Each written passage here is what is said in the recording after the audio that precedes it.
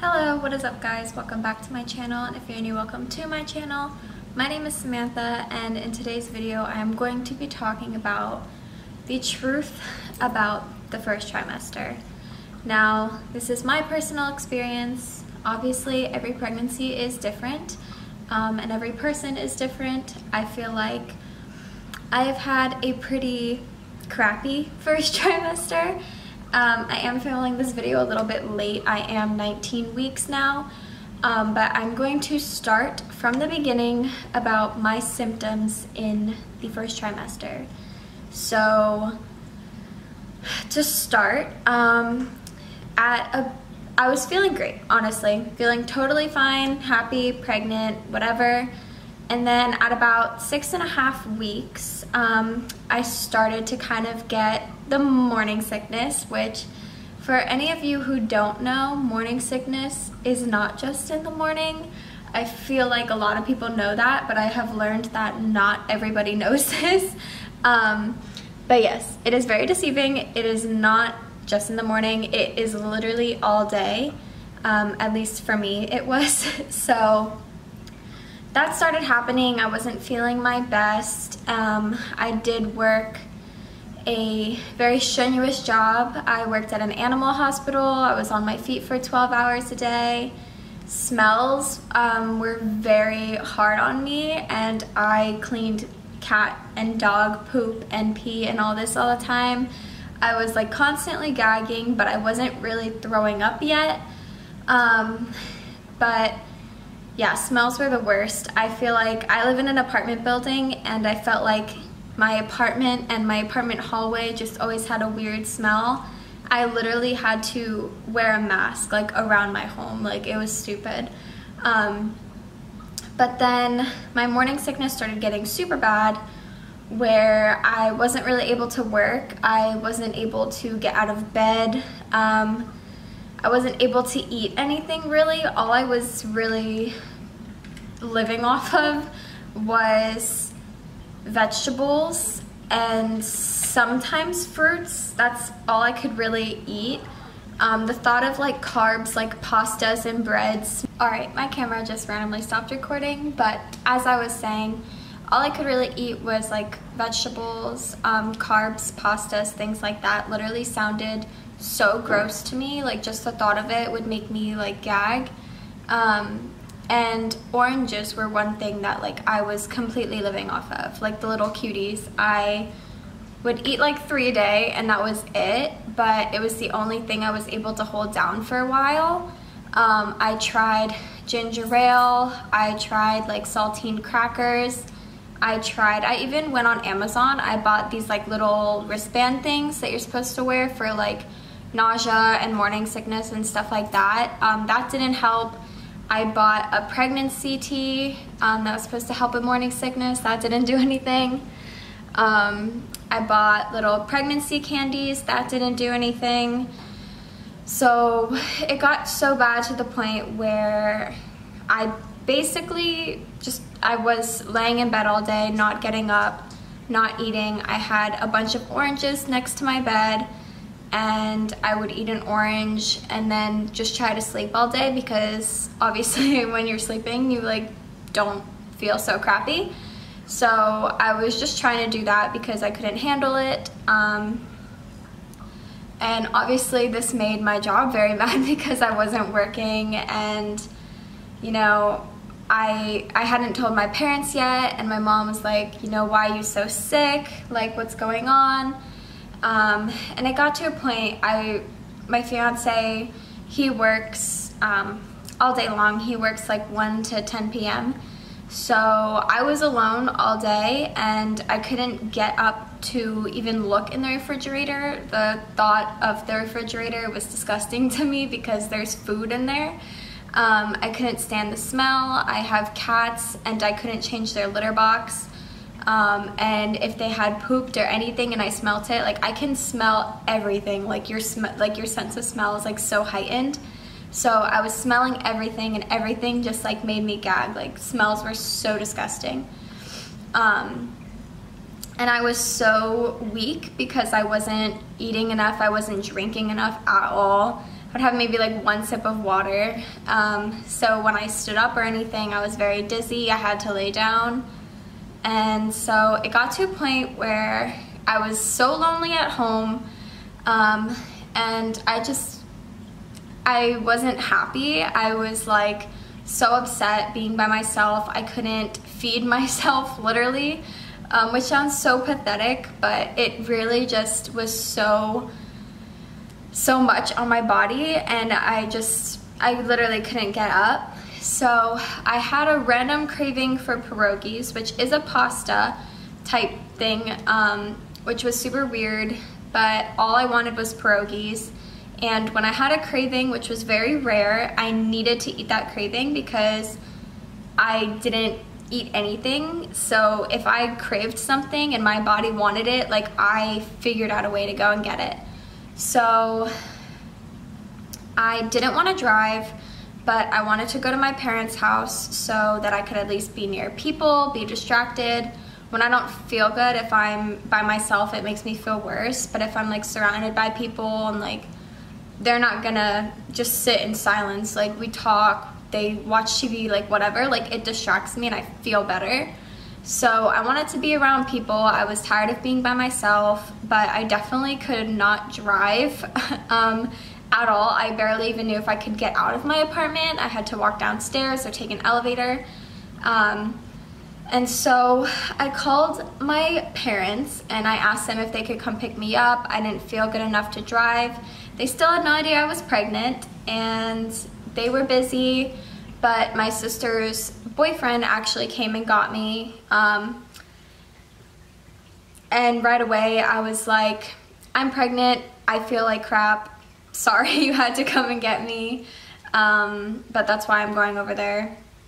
And on the way there, we stopped at the store. He went in and got me pierogies, and my sister said that she would make me the pierogies when I got to the house because she knew I didn't feel good. So I get to the house, I told my sister I was pregnant. My parents weren't there, they had just left, and my mom called me and she's like, what is going on? Why don't you feel good? Why don't you go to the doctor? Like, if you can't even move, blah, blah, blah. And I was like, I'm pregnant. Like, I can't, I'm pregnant. I've been to the doctor, like, I'm just pregnant. And so I told them. I actually winded up staying at their house for a few nights. When my fiance got off of work, he would go home, grab clothes, and then go and sleep there with me. Just because I was so tired of being alone all day, and they cooked for me and occupied me, and even when I was home alone, if they were like all at work, it was still like comforting. My cat's like on my lap. But yeah, so I stayed there for a few days. That helped a lot. Literally all I ate was pierogies the whole time. I even did like the DoorDash, like grocery delivery, and I bought like a bunch of boxes of pierogies. But yeah, that was the one thing that I could eat. That's all I lived off of there. And then I eventually went back home. I was feeling a little bit better. At this point, I'm probably about 9 weeks, and I'm thinking, okay, you know, we're getting close, like I should be feeling better soon. And at this point, I kind of had on and off weeks. 1 week I would feel horrible, the next week I would feel completely fine, and I was like, oh yay, like my morning sickness is done. And then after a week, I came back. It was super annoying. So if I ever felt okay a day, I took advantage of it, and I didn't think that, oh, my morning sickness is over. I just thought, okay, today I'm okay. Like, that's kind of where it was. And then I started working again. I was feeling better. And I was still taking it easy, not working like as much at work. But I started having some weird symptoms of whenever I would stand or walk for short periods of time, or like because I didn't like stand and walk a lot at work. I stood a lot, but I wasn't like walking distances long. So I was only walking short distances, but I noticed that my heart would just start pounding and I felt out of breath. I felt like I couldn't breathe. I felt like I was gonna pass out, and it kept happening, and I started looking at my Apple Watch, and it was telling me that my heart rate was getting into like 150, and all I was doing was standing up. It was super weird. So I thought it was my watch, so I had other people at work put my watch on and do the same thing that I was doing, and theirs was like significantly lower. So I ended up calling my doctor, and she said, go to the hospital, you know, just make sure, blah, blah, that's not normal. So at the hospital, they did multiple tests, and they said it looks like I most likely have an overactive thyroid, which I've always had, apparently, which I just never knew. But because my body was making so much more blood because I'm pregnant, it was causing the symptoms to just appear, basically. So even though I had never had to deal with any symptoms of it, being pregnant makes a huge difference on your body. So my body was definitely feeling it. And my doctor straight up told me to not be on my feet for long periods of time.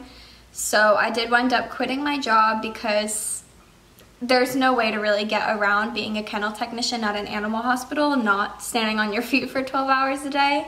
So I had to quit my job, and I switched to an office job at my parents' company. And so I had to deal with those symptoms, like not being able to stand up. I couldn't take the stairs. I had to take the elevator. Things like that. It was very annoying. And like just walking from my car, taking the elevator still, but just walking down the hallway to get to my apartment, I would be out of breath. And the second I got inside, like I would have to lay down. But that lasted for a while. I would say the symptoms kind of stopped only recently for that, and I'm 19 weeks now, so that lasted quite a while. Another thing that started happening around the same time as that is brushing my teeth became something that would make me throw up every morning.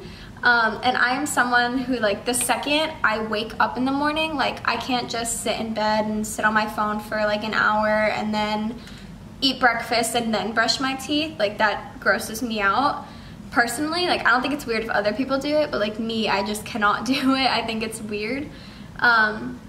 So the second I wake up, like, I have to brush my teeth. And so I would wake up in the morning, I would brush my teeth, and then the second I stopped brushing my teeth, I would feel sick and I had to lay down, and then I threw up, and then I felt fine.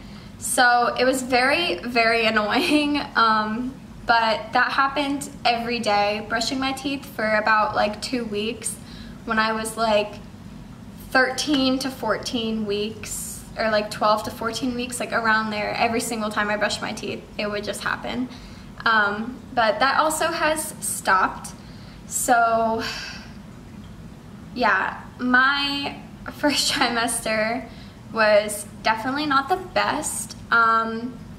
It is very hard being pregnant, I guess, especially in the first trimester. You know, your body is doing so much, like, that it's not used to, and your body's gearing up to home a child. Like, that's a lot that your body is doing, and you can't really tell because, you know, it's the first trimester. It's not like you're showing, you can't feel the baby, like none of this. Your body's just doing all these changes, and you can't even actually see any of it. So pregnancy is definitely very weird. You definitely feel a lot, but I can promise you it gets better.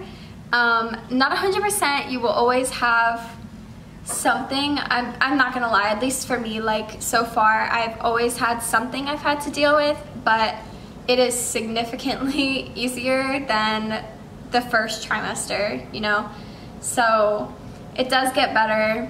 It will not last forever. If you are at 13 weeks and you're like, yay, my morning sickness should stop, and it hasn't yet, don't be discouraged. Mine didn't stop, honestly, until I would say like 15 weeks, 15 or 16 weeks. So don't be upset if you still have morning sickness. It will get better, and just think that you're doing it so that you can have a baby. Think of the end result. It helps a lot if you have an ultrasound, like put your ultrasound picture as like your lock screen, so whenever you don't feel good, you can like look at it and be like, okay, like I'm doing this for you. Like it helps a lot, honestly. But thank you guys so much for watching. If you enjoyed this video, please give it a thumbs up and subscribe if you haven't already. I am planning on filming more videos. I want to get back into it, document my pregnancy. If you have any questions or like video requests, leave it in the comments below. And yeah, thank you guys so much for watching, and I'll see you guys next time. Bye.